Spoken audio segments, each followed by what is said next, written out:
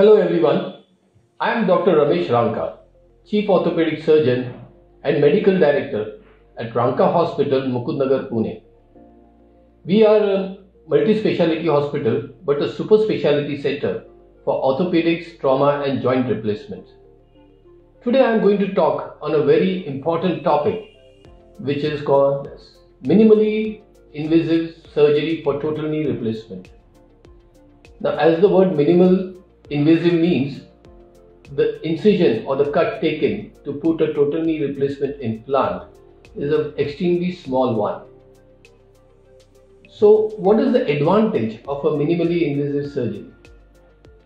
Number one, since the cut size is small and those undergoing the replacement surgeries are elderly people, the healing is faster, the chances of infection are less, and because of this, we are able to make the patient walk after the replacement on the first post-operative day itself.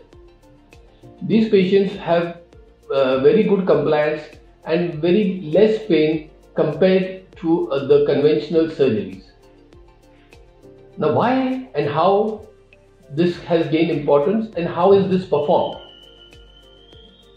The requirement for a minimally invasive knee replacement surgery is the instrumentation.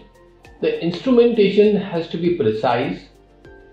At Ranka Hospital, we are using instruments made from MNCs and world-renowned companies like DePuy, Zimmer, Smith & Nephew. The instrumentations are changed, are improved every year, and we use this improved version. These improved instruments give us the chance to take minimalistic bone cuts, that is, it's bone saving.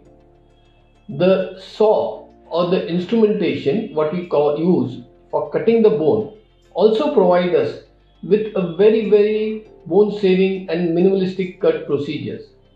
Therefore, my suggestion that whenever you plan for a replacement surgery for yourself or for anyone, look for institutes where this is being conducted.